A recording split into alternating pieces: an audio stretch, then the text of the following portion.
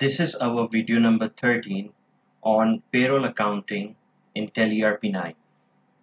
And in this video, we are going to create a salary payable and a bank account.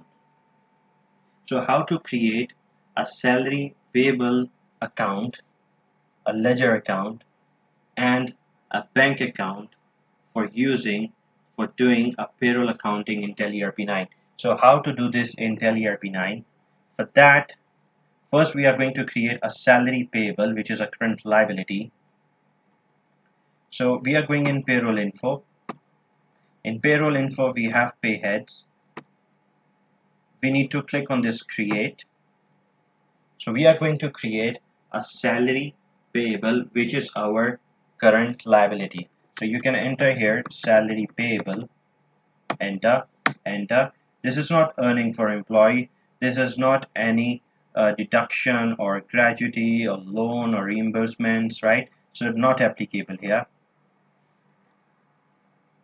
Enter. So now here you need to select, this is what that is a current liability. So select the current liability, enter, enter, and save it. So this is how we are creating a salary payable pay head in Tally ERP 9 if you're doing a payroll accounting.